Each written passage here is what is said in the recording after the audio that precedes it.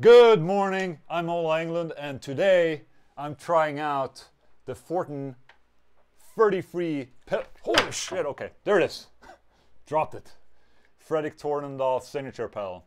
It's basically like a shaped clean boost that is super awesome. If you haven't checked out my demo already, go ahead and do that. But today I wanted to try it out with the Satan. And just as a disclaimer, the Satan 50 that I have here is basically exactly the same as the regular 100 watt Satan, except it has just two power amp tubes, which are only 6L6s, okay? While as the 100 watt has two 6L6s and two KD88s. Good, okay, so let me show you how to set it up.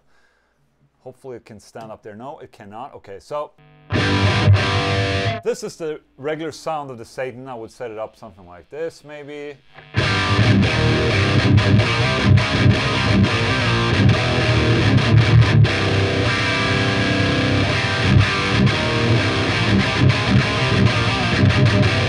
This is without the boost engaged. And if you want to engage a boost or use a tube screamer or an overdrive in general, I recommend dialing down the grind on the Satan and dialing up the girth a little bit, basically making it sound more non-modern, if that makes any sense.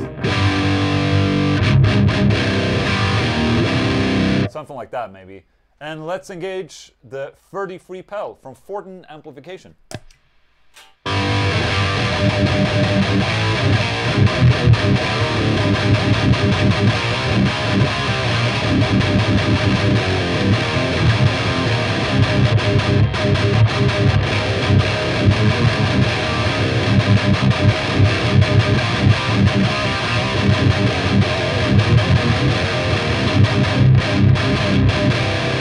So that's full on with the 33 pedal. If I dial it down a bit.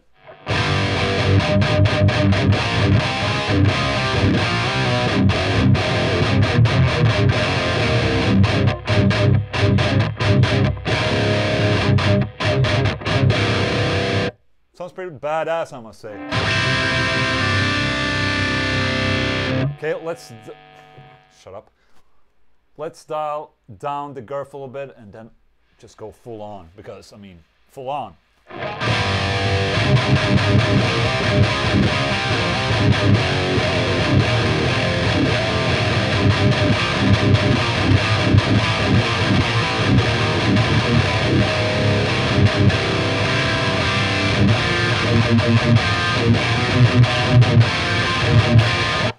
So the single chain is basically this guitar, which is a Solar. I can't say the model name yet, but you will know what this guitar is in a couple of videos. And this guitar into a D'Addario cable into the Fortin 33 pedal, and then into the Randall Satan. And the Satan goes to the Hessu 2x12 vertical cabinet that I have here, and the speakers are Hessu Demon speakers. The microphone is a Shure SM58, and that goes into my UAD Apollo 8 interface right over there. So what you're hearing is the raw signal.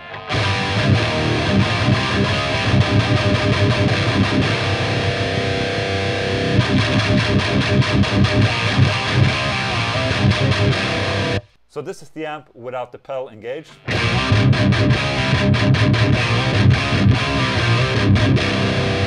Engaged.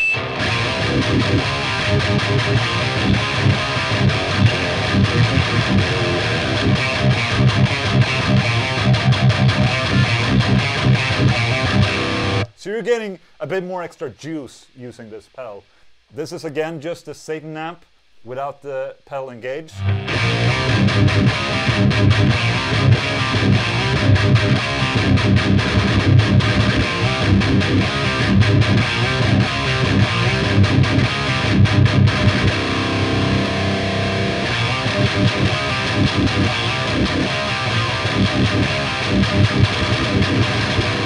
I recommend dialing down the grind a fair bit when you engage an overdrive pedal or a boost in front of the amp, just to remove that top end sizzle, making the amp sound more non-modern.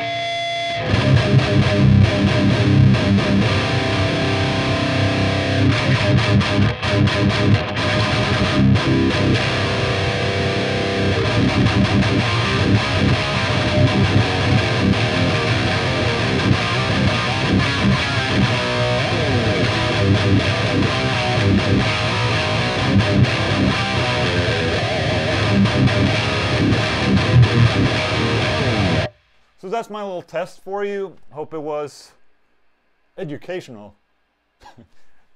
Not really.